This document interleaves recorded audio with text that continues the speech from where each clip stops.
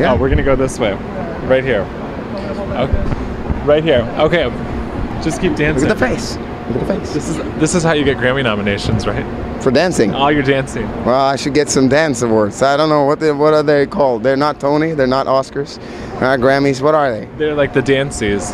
Dancies. I should get some dancies. We'll nominate you next year. Cool. So congrats on your night tonight. Thanks. It's been awesome. Is this like the moment you dream of when you're a kid, being nominated for a Grammy? No. No, this is not it. No. I had dreamt about being a fireman. Didn't you?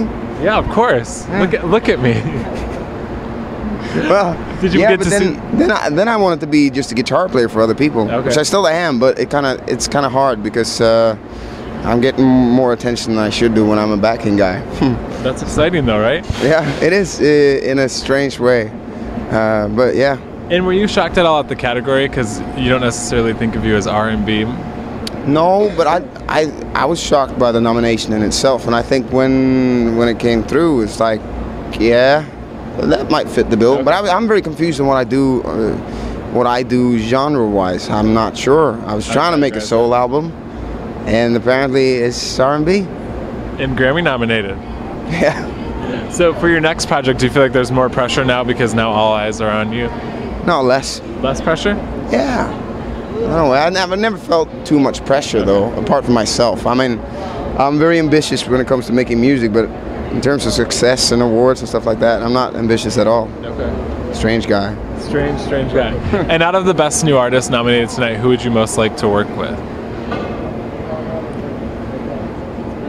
Why not all of them? All of them? Yeah, do like a big sing-along? Now I can get them in a room and let's write 10 songs in 2 hours. There we go. I think we have your idea for your next project. There you go. Massive collaboration thing. I like that.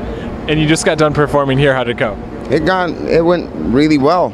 I mean, it's a sweaty thing. Yeah. I've been freezing inside You don't feel sweaty. You're good. Nah, good. But I was freezing inside the Staples Center all through the ceremony, and it's like an air conditioned thing. I'm Norwegian. I'm not used to air conditioning. Inside, you should be warm. This is California. We put air conditioning in everything. I realized that. Thank you very much. So, but it was good. It's kind of like awards. Yeah. That's the real fun when you get to perform. Yeah, a little bit of a buzz. And since we are here for Keurig, we're asking everybody, what do you like better with your music, coffee or wine? I must say coffee. Coffee? Actually, because wine kind of dulls me too much. Oh. So coffee while, wine after. Oh, okay. What during? Or before? What do you have before? Anything? Food.